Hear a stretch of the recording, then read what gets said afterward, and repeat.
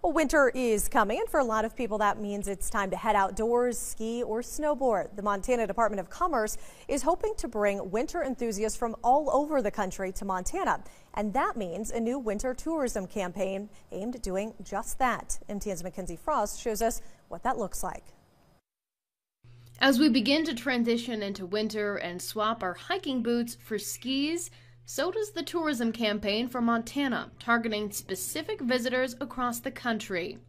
Individuals that have a household income of over $75,000 take at least one trip a year, and there's no age skew to it. Tourism here means big money, and Consumer Marketing Manager Rayleigh Honeycutt sees each visitor as an opportunity. For every visitor that we bring to the state of Montana, ideally they're putting in about $82 into the economy for every dollar we spend. So we want those individuals that are a little more affluent and willing to stay longer, spend more money in our communities when they're here visiting Montana.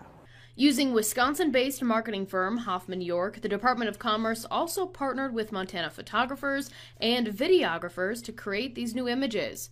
A $150,000 survey previously done by the Department of Commerce showed one of Montana's biggest competitors when it comes to attracting tourists is Colorado. So this campaign is designed to show off Montana's winter ski and snowboarding opportunities.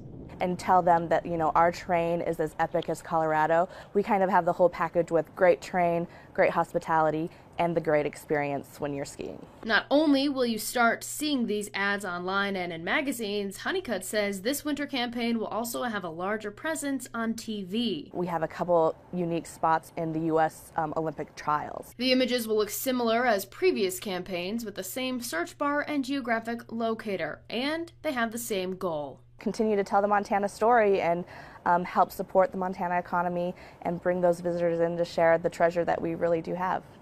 In Helena, Mackenzie Frost, MTN News. Now, this winter campaign will run through mid-March of 2018. Then the warm season campaign will roll out once again.